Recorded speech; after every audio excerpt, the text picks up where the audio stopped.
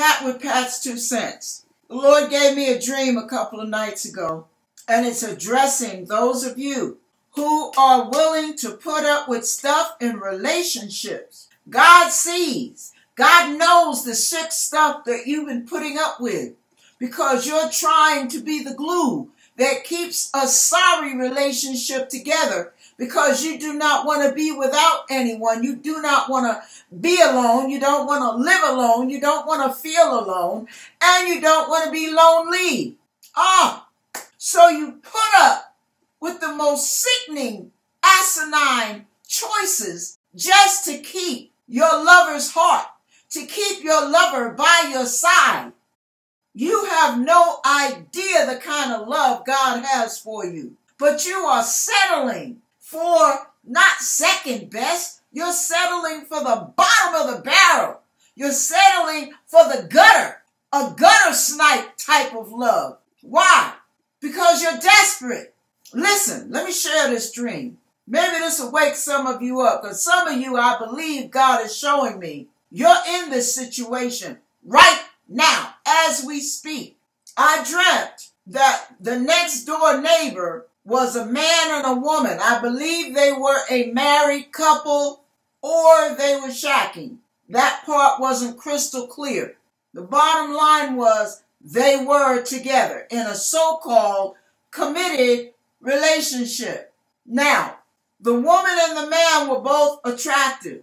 The woman looked like she was somewhere in her late 30s to late 40s, somewhere in there. Very attractive. Something happened and they had to come out of their apartment. She, her husband or boyfriend, whatever he was, or common law, whatever, and 2 other women came out of the room. Now here was the crazy part. They were all buck naked, but they had to hurry and get out of the apartment for some reason. They didn't have time to cover up their shame. Now, I looked at the woman's face. The man was comfortable. The 2 women looked awkward. But the woman who was supposed to be in the committed relationship with this guy looked like she was fighting the tears. Fighting tears. And I looked at her and I asked, "Are you all right?" And she swallowed it back down and said yes. And I knew she was lying through her teeth. The pain was written all over her face. I wanted to grab that woman right there and say, why are you putting up with this crap? Why do you think you have to succumb to such degradation? Why must you lower yourself? Why are you bowing to this crap and bowing to this man like this? Now, for some of you who may not be able to read between the lines, it was quite obvious to me what was happening. But some of you may not get it. So let me explain. The 2 women were freaking out with the man and his woman. All 4 of them were in the bed together. Together. Yeah. And you could tell I had a knowing in the dream. It was an automatic knowing that what she was doing, let's call it brother and sister B, or Mr. and Mrs. B. All right. The 2 of them, she agrees to this man and his excessively sexual needs in order to keep the relationship together. And he wants to be with other women. So men tell they play this head game with a hard up woman and say, now I'm not going behind your back. At least I'm being honest with you.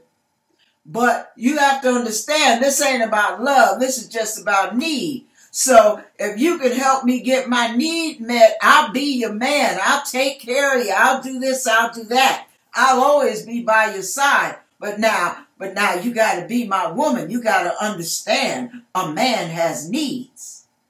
And if you love me just the way I am. That's all the bull they talk. And you sorry, needy. No, I'm not trying to be insulting. You sorry, needy women go for the okie doke. You hate every minute of it, but you play by their rules and you dance to their tune rather than lose them. You ain't losing jack, baby. You got a hoe for a man and you think you're going to keep him by being a hoe yourself and helping him hoe in front of you. So this man is screwing 3 women, you and the other 2 women. You think God doesn't see. But see, God knows how to do something to pull the blanket off of your facade and show everybody who was in the hallway, who was around, who lived in the apartment, saw you guys come out buck naked. And it was obvious what was going on. It was obvious your thing was interrupted. So what I want to ask you, how desperate are you? How low must you bow before you finally bow your behind out of that mess? See what you're doing in essence, especially those of you women who think you love God. No, you don't. What you're doing is you have replaced God with this piece of man that ain't out there for nothing but a bunch of piece of tail. He's just out there playing games while he's playing you at the same time. You come in handy. You get along okay, so it's cheaper to keep him. So he keeps you, but he gets to have his cake and eat it too. Yeah, he gets to have all the desserts while you have to go through all the shame and humiliation, hating every minute of it, but hoping that one day he'll see how much you love him and he'll really value you one day. No, it ain't going to happen, baby. It's going to get worse and worse. It's going to get deeper and deeper. It's going to get more freaky deep. Every time you turn around, you're going to want a little something more freaky. Because sin never gets satisfied. Sin wants more. And you think that you're proving your love for this man. Now, I don't know who you are. And whatever man you are that plays those kind of games on women, God's got your number. And one day your number's going to be up. And you better stop it. Because if you're messing with somebody God's hand is on, God's going to put his hand on you, and it ain't going to be to shake your hand, give you a hug, or welcome you into the kingdom. Judgment's going to come hard on your behind because of the pain you're causing and the mind games and manipulation you're doing. Now, I don't know who this is for, but this is a warning to both woman and man who are in that type of relationship.